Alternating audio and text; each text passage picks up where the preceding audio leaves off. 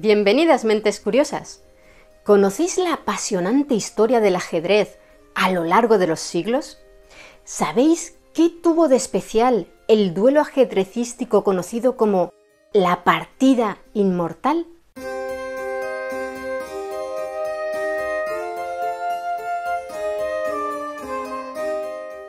En el siglo VI de nuestra era, en el norte de la actual India, dos príncipes del imperio Gupta, medio hermanos que competían por el trono, disputaron tres feroces batallas.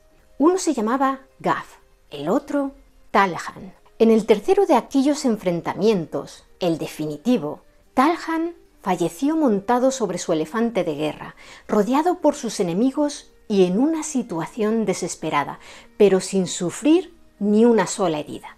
Sin embargo, la madre de los dos príncipes, al conocer la noticia y no comprender cómo había sido posible aquella extraña muerte, estaba muy angustiada al creer que uno de sus hijos había matado al otro. Para convencerla de que ni él ni sus hombres habían dado muerte a Talhan directamente, Gaf encargó a los sabios de la corte que inventaran algo que les sirviera para explicar a su madre lo sucedido en la batalla. Los sabios se pusieron manos a la obra e idearon un juego con una serie de piezas que representaban a los distintos componentes de los ejércitos, cada cual con sus propios movimientos. Empleando aquel juego, Gaf pudo por fin mostrarle a su madre cómo se habían desarrollado los acontecimientos, hasta que Talhan quedó rodeado e indefenso y pereció de puro agotamiento, exhausto por la batalla. Y así nació el ajedrez. No, de acuerdo. En realidad este origen del ajedrez es solo una leyenda, recogida en la obra Shahnameh, también conocida como el Libro de los Reyes, que fue escrita por el poeta persa Ferdowsi en torno al año 1000. En aquel enorme poema épico, una de las cumbres de la literatura persa, Ferdowsi también cuenta otra leyenda relacionada con el ajedrez. Dice así: un día, un embajador del rey de Hind, es decir, la India, llegó a la corte persa de Khosroes I, y después de un intercambio de cortesías, el embajador presentó ricos regalos de su soberano y entre ellos se encontraba un elaborado tablero con piezas de ébano y marfil curiosamente talladas. Luego lanzó un desafío: «Oh gran rey, busca a tus sabios y deja que resuelvan los misterios de este juego. Si triunfan, mi maestro, el rey de Hind, pagará tributo como un señor supremo. Pero si fallan, será una prueba de que los persas son de intelecto inferior y exigiremos tributo a Irán». No sabemos qué problema ajedrecístico planteó sobre el tablero aquel embajador indio, pero según Ferdowsi, tras un día y una noche de profunda reflexión, el ministro más sabio de Khosroes, un hombre llamado Bozorgmehr, logró resolverlo y fue recompensado con generosidad por su soberano. Dice la leyenda que a Bozorgmehr le gustó tanto aquel nuevo juego que para agradecer al embajador su presente, le regaló un juego de su propia invención que los indios desconocían: el nardo, una versión primitiva de lo que posteriormente sería el backgammon. Curiosamente, aquel hombre, Bozorgmehr, sí existió. Era un ministro de Khosroes I, con fama de ser un hombre muy sabio y un gran entusiasta del ajedrez. De hecho, escribió un tratado titulado Wizardings y Catran, que significa Tratado sobre el ajedrez, una obra también conocida como Chatrannama o Libro del ajedrez. ¿Cuál es el origen real del ajedrez? No se sabe con total certeza, pero la teoría más aceptada es que procede de la India. En el siglo VII de nuestra era ya se practicaba allí un juego conocido como chaturanga, una palabra que en sánscrito significa que tiene 4 partes, en referencia a las 4 divisiones que componían los ejércitos en aquella región y época.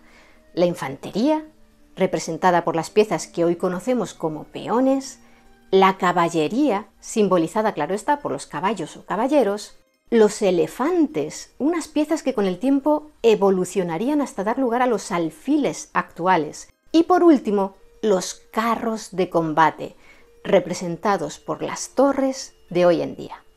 En la poesía épica, la palabra chaturanga también se empleaba como sinónimo de ejército y se encuentra por primera vez registrada en el Majábharata, una famosa epopeya de la antigua India, escrita en el siglo III a.C. aproximadamente. Pero la primera referencia al chaturanga como juego de mesa se encuentra en la obra conocida como la Harsha Charita, la biografía del emperador indio Harsha, que fue escrita por el poeta Banabhatá en torno al año 625 de nuestra era. ¿Ya existía el juego antes del siglo VII? Sí, es muy probable, pero de momento no se han hallado registros más antiguos. El chaturanga se jugaba sobre un tablero de 8 por 8 casillas, todas del mismo color, conocido como hasta, que era también el nombre de otro juego de mesa anterior que empleaba dicho tablero. Existían dos modalidades de chaturanga, una para 4 jugadores y otra para 2. En la modalidad de 4, cada jugador contaba con 8 piezas. Un rey, un caballero, un elefante, un carro y 4 infantes. Pero la versión que con el tiempo daría lugar al ajedrez fue la de 2 jugadores, en la que cada uno de los contrincantes contaba con un rey, un general o ministro, la actual pieza de la reina, 2 caballeros, 2 elefantes, 2 carros y 8 infantes. Al igual que en el ajedrez, el objetivo en el chaturanga era matar al rajá, al rey, aunque también se podía vencer sin llegar a capturarlo si todas las demás piezas enemigas eran eliminadas, es decir, si el rajá se quedaba solo. En cuanto a los movimientos de las piezas, los infantes, los caballeros y los carros se desplazaban igual que los actuales peones, caballos y torres, respectivamente, pero el general o ministro era mucho menos poderoso que su versión moderna, la reina, ya que tan solo podía desplazarse una casilla y siempre en diagonal. Es decir, que era algo así como un alfil cojo. En cuanto a los elefantes, en la literatura antigua se describen 3 tipos distintos de movimiento. En unas ocasiones se explica que podían avanzar 2 casillas en diagonal en cualquier dirección, pero saltándose la primera. En otras que podía moverse una sola casilla en diagonal o dar un paso hacia adelante, con una combinación del general y el peón. Y por último, también se menciona que no podía moverse en diagonal, sino en vertical o en horizontal, pero solo 2 casillas y siempre saltando sobre la primera. El chaturanga fue el primer juego del que tenemos noticia que posee 2 características esenciales que se encuentran en todas las variaciones posteriores del ajedrez. Diferentes piezas con diferentes poderes y la importancia decisiva de una de ellas, de cuya captura depende la victoria. En Asia, desde hace muchos siglos, existen otros juegos con esas 2 características, como el xiangqi chino, el shogi japonés, el chanqui de Corea, el situyi birmano, el ochatrán camboyano o el makruk de Tailandia. Sin embargo, aunque aún perdura el debate al respecto, la mayoría de los expertos en la materia opinan que el chaturanga fue el antecesor de todos esos juegos, que evolucionaron a partir de él tras conocerlo a través de los contactos culturales que propiciaba la ruta de la seda, ya sabéis, aquella extensa red de rutas comerciales abiertas por China hace más de 2000 años y que interconectaban gran parte del continente asiático con el Mediterráneo y la costa oriental africana. En el siglo VI, el chaturanga procedente de la India se introdujo en el imperio persa sasánida, donde se convirtió en parte de la educación que recibían los príncipes y los hijos de los nobles con el nombre de shatrang, derivado a su vez de la palabra chatran, que fue como los persas adoptaron al principio la palabra chaturanga. Los persas introdujeron algunos cambios en el juego que lo aproximaron aún más al ajedrez que hoy conocemos. Por ejemplo, en el chaturanga, el rajá, el rey, podía ser capturado, es decir, que cualquier pieza enemiga podía matarlo en un despiste del rival sin necesidad de rodearlo como en el ajedrez actual.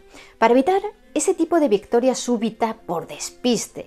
Los persas comenzaron a avisar al rival cada vez que el rey enemigo estaba amenazado. Decían Shah en lugar de Raja, porque era así como en Persia llamaban a sus monarcas. Y así nació lo que hoy conocemos como jaque. También introdujeron las reglas de que el Shah no se podía mover a una casilla donde estuviera amenazado y que tampoco se podía dejar quieto cuando estuviera en jaque, lo que convertía al rey en una pieza imposible de capturar a menos que se la acorralara por completo, momento en el que los persas exclamaban Shah mat, que significa el rey está indefenso. De ahí proviene la expresión jaque mate. La actual pieza de la reina, por su parte, pasó a llamarse ferd, que significa consejero, en lugar de general o ministro, como en el chaturanga. Pero siguió siendo una pieza bastante débil, que solo podía moverse una casilla en diagonal. Cuando los árabes musulmanes invadieron y conquistaron el imperio persa a mediados del siglo VII, descubrieron el shatrang, quedaron cautivados por él y lo popularizaron hacia el este conforme se expandían sus conquistas territoriales, primero en el norte de África y después en la península ibérica. Para cuando el juego llegó al territorio europeo, entre los siglos VIII y IX, el nombre de shatrang ya se había transformado en AJEDREZ a su paso por los territorios norteafricanos, lo que daría lugar más adelante a la palabra ajedrez, con la que denominamos a este juego en español. Por cierto, que las piezas de ajedrez consideradas más antiguas de Europa datan del siglo IX, otras fuentes lo datan en el X, y fueron descubiertas en 1923 en la localidad española de Peñalba de Santiago, en Castilla y León. Son 4 piezas, seguramente llevadas por mozárabes procedentes de Al-Ándalus, y se las conoce como los bolos de San Genadio. Son un caballo, un alfil y 2 torres. Los califas musulmanes practicaban el ajedrez con gran afición, como Harún al-Rashid, quien, según cuenta la leyenda, le regaló un juego hecho de marfil al emperador Carlomagno con ocasión de su coronación el 25 de diciembre del año 800. Y decimos leyenda porque, aunque a este juego del que en la actualidad se conservan 16 piezas, antes de la Revolución Francesa eran 30, normalmente se le llama ajedrez de Carlomagno. En el inventario de los objetos que el califa efectivamente le regaló al emperador, no consta ningún ajedrez. De hecho, se cree que Carlomagno no llegó a conocer el ajedrez. Y por si quedaba alguna duda, resulta que las piezas de este juego, que se encuentra en la Biblioteca Nacional de Francia, son de finales del siglo XI, casi 3 siglos más tarde de la época en la que vivió Carlomagno. Pero regresemos a los gobernantes musulmanes. En sus cortes aparecieron los primeros jugadores destacados de ajedrez, así como los primeros estudiosos teóricos, sabios que analizaban diferentes sistemas de aperturas y defensas, tácticas del medio juego y estrategias para los finales. También idearon numerosos problemas ajedrecísticos que servían como entrenamiento y en un manuscrito del siglo XIV dejaron constancia de la primera partida de ajedrez jugada a ciegas que se conoce. Pero no creáis que todos los musulmanes veían con buenos ojos el ajedrez. El filósofo y teólogo Al-Ghazali, por ejemplo, en un texto titulado La alquimia de la felicidad, de principios del siglo XII, describía el ajedrez como un hábito capaz de nublar el buen carácter de una persona, tan peligroso como apostar o como jugar con palomas. De hecho, los musulmanes podían jugar al ajedrez pero con ciertas condiciones como no proferir blasfemias, no entrar en disputas a causa de una partida, ni apostar dinero. Además, las piezas empleadas para jugar no debían ser demasiado realistas, ya que podrían parecer ídolos, de ahí que las piezas de la época fueran tan abstractas. Existe una teoría según la cual pudo ser esta exigencia estética lo que dio pie a que los elefantes del shatrang se transformaran en alfiles u obispos en el ajedrez del viejo continente, ya que los paquidermos estaban tan desdibujados que los europeos confundieron sus colmillos con la mitra que lucían los obispos, un tipo de tocado que precisamente procede de la antigua Persia. Por supuesto, la influencia de la Iglesia Católica en la Edad Media también debió de ser clave en aquel cambio. Al igual que en el mundo musulmán, los moralistas europeos, tanto los católicos como los ortodoxos y los judíos, aconsejaban no pasar mucho tiempo jugando al ajedrez, un pasatiempo del que recelaban. Hasta el siglo XIV incluso fue prohibido en diversos periodos y en diferentes territorios como Francia, Inglaterra, Rusia y Alemania. A pesar de ello, el juego logró popularizarse poco a poco, primero entre la nobleza y después entre caballeros, juglares, soldados y cruzados. En esta miniatura, perteneciente al famoso libro de los juegos del siglo XIII, que encargó el monarca Alfonso X el Sabio, rey de Castilla, León y Galicia, podemos ver a dos caballeros templarios jugando una partida. El libro de los juegos de Alfonso X, quien creía que jugar te hace vivir más años, está dividido en 7 partes. En la primera de ellas, la dedicada al ajedrez, no solo se describen las reglas, sino que se recopilan 103 problemas. Otro famoso monarca al que le gustaba mucho el ajedrez fue Iván IV de Rusia, más conocido como Iván el Terrible, de quien se cuenta que falleció justo cuando se disponía a jugar una partida. Como decíamos, poco a poco el nuevo juego consiguió ser aceptado socialmente en Europa, hasta el punto de que una de las pocas excusas por las que se permitía que un hombre visitase los aposentos de una dama era que lo hiciese para echar una partidita de ajedrez.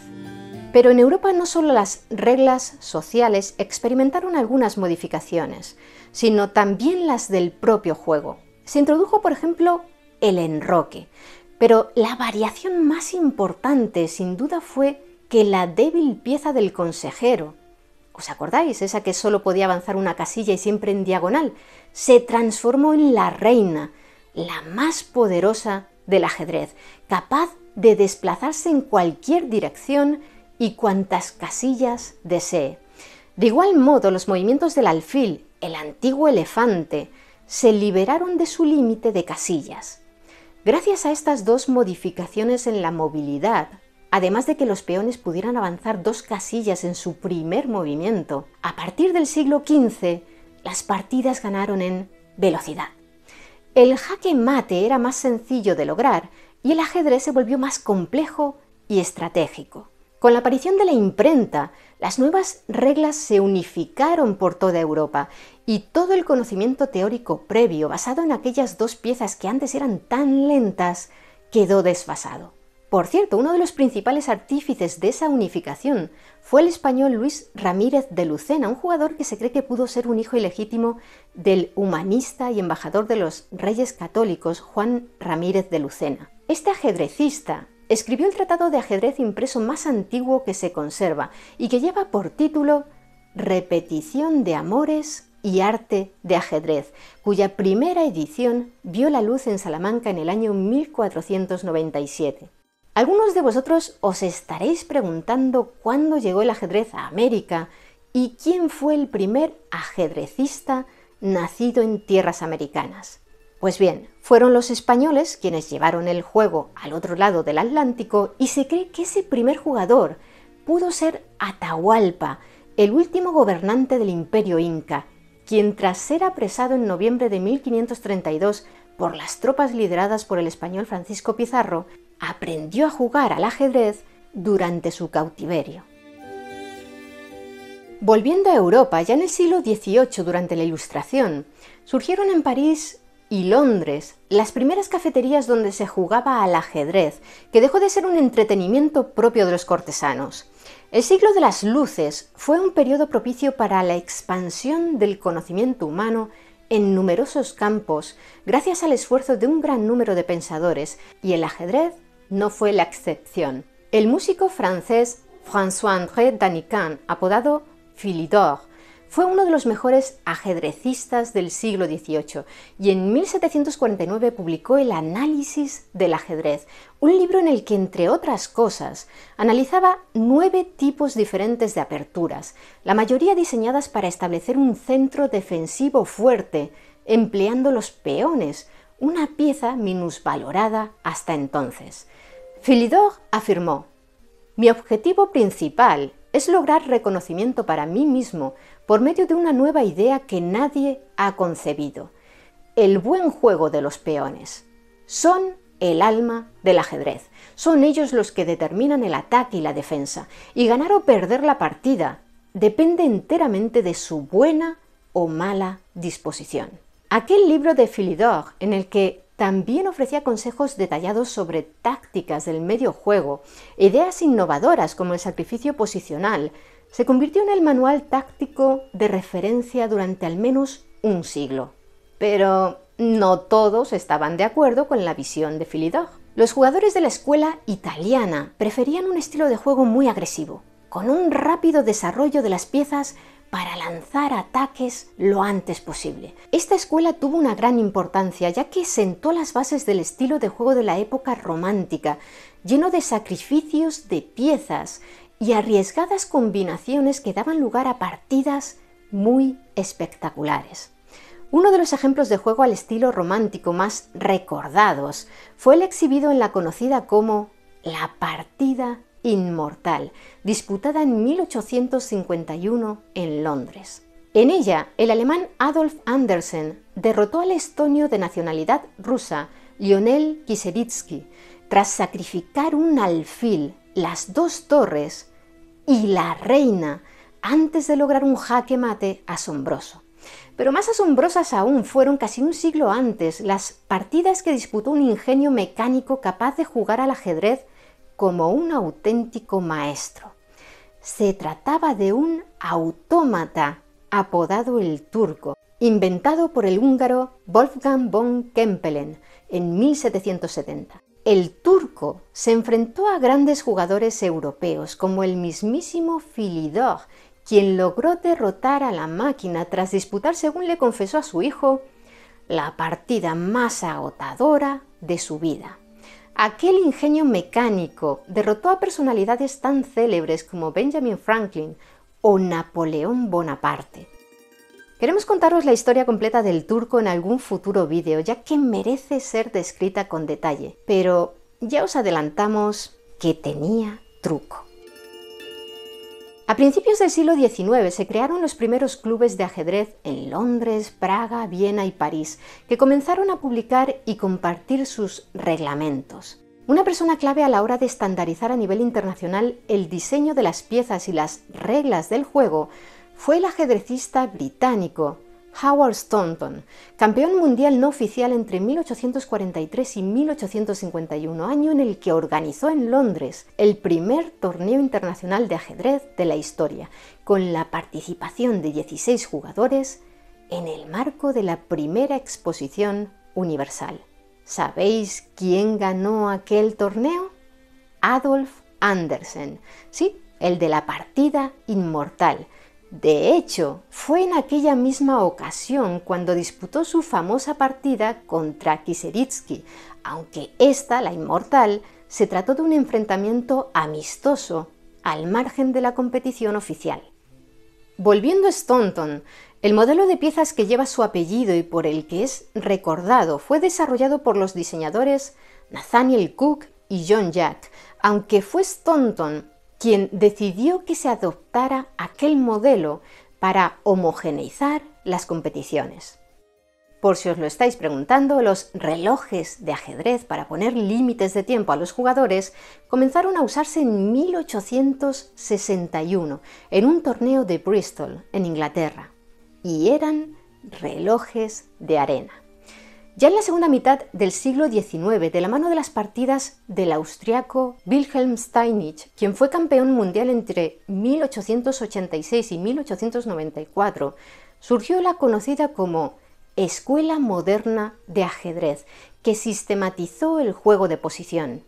El desarrollo de la apertura era crucial, había que controlar el centro del tablero y buscar una sólida defensa antes que un rápido ataque. Muchos criticaron aquel estilo, considerándolo soso y aburrido, pero los maestros que seguían la escuela moderna derrotaban con facilidad a los que aún se aferraban al estilo de juego romántico.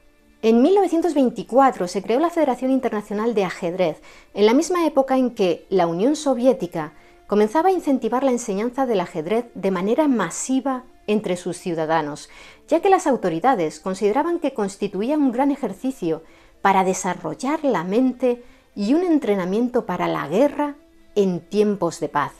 La escuela soviética de ajedrez apostaba por un riguroso entrenamiento no solo psicológico, sino también físico, así como por un análisis concienzudo de las partidas previas de los contrincantes a fin de decidir las mejores estrategias para derrotarlos. En aquel año de 1924, dos maestros de la época, Pieter Romanovsky e Ilya Rabinovich, disputaron una partida de ajedrez muy particular, con un tablero enorme que ocupaba una buena porción de la plaza del Palacio de Leningrado y con seres humanos y caballos reales en lugar de las piezas de ajedrez convencionales. Un ajedrez humano o viviente. Desde el final de la Segunda Guerra Mundial y durante el resto del siglo XX, los ajedrecistas soviéticos, ya como rusos en los años 90, dominaron los campeonatos mundiales. Hubo una única interrupción en su hegemonía, en 1972, cuando el estadounidense Bobby Fischer, nacionalizado islandés en el año 2000, se hizo con el título mundial tras derrotar a Boris Spassky. Pero en 1975 Fischer se negó a defender su título porque no llegó a un acuerdo con la Federación Internacional sobre las condiciones de juego, y Anatoly Karpov fue nombrado nuevo campeón. A Karpov lo sucedió su compatriota Garry Kasparov. En cuanto a las mujeres, hay que mencionar a la húngara Judith Polgar, que se retiró del ajedrez competitivo en 2014 y está considerada la mejor jugadora femenina de ajedrez de la historia. En 2002 logró ganar precisamente al rey del ajedrez, Kasparov, en un torneo oficial.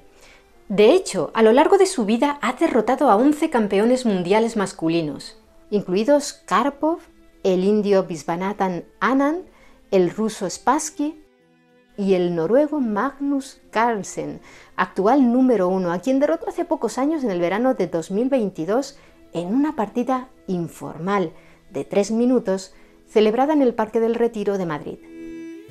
Ahora, ya bien entrado el siglo XXI, Internet ha transformado el ajedrez haciéndolo más universal que nunca. Cualquiera puede enfrentarse a jugadores de todo el planeta las 24 horas del día sin ni siquiera salir de casa.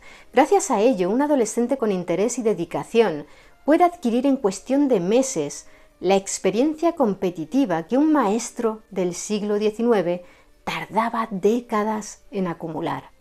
Por no hablar de la disponibilidad de programas informáticos contra los que jugar a modo de entrenamiento o de los módulos de ajedrez que se pueden emplear para analizar y preparar partidas. Sin embargo, los avances tecnológicos también conllevan nuevos desafíos. El 10 de febrero de 1996, la supercomputadora de IBM Deep Blue fue la primera máquina que logró derrotar al campeón del mundo, Garry Kasparov, quien ostentaba el número 1 desde 1985 en una partida de ajedrez clásico.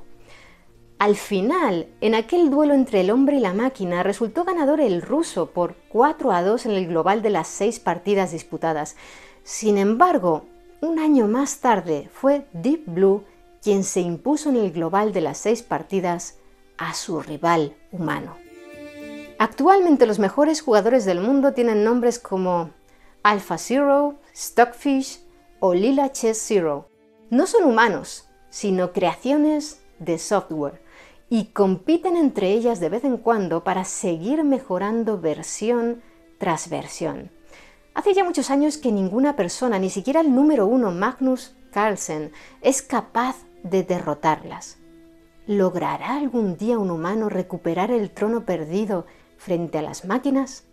No parece probable, pero ¿quién sabe? de momento nosotros nos conformaremos con disfrutar del placer de librar, de vez en cuando, despiadadas batallas a muerte contra nuestros amigos.